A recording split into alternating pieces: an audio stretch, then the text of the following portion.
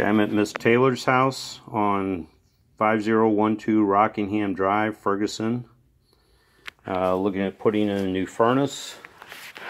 We currently have, looks like an old return drop from the original furnace. Butchered up plenum.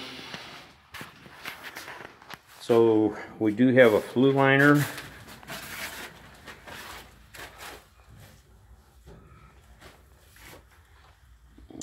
It's a new AC system, so we're keeping the evaporator coil and just reworking this funky plenum. And we will include a new return air drop with a filter rack that comes out the back. We have plenty of room to adjust the furnace over for the filter rack.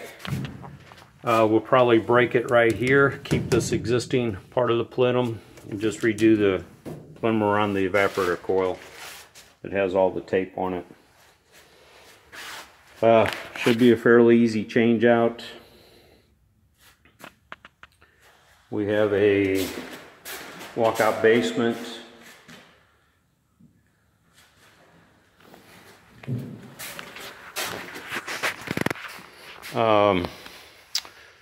Let's see, for a 90% furnace, we go that route.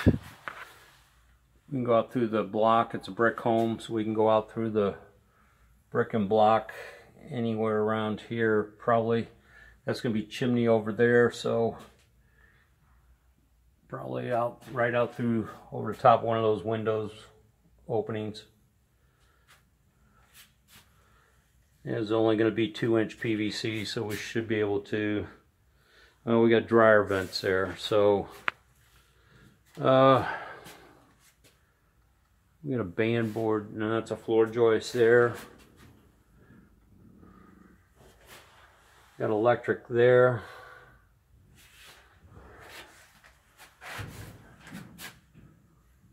Let's see. To clear the intake for the furnace, we need to clear the exhaust. One of these must be a bathroom exhaust fan or something. You don't see anything over there. Yeah, there's a bathroom exhaust fan.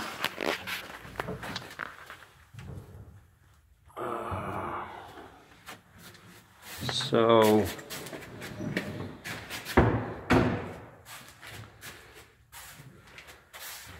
I don't know, I don't think we can do that with the intake. I guess we could single pipe it.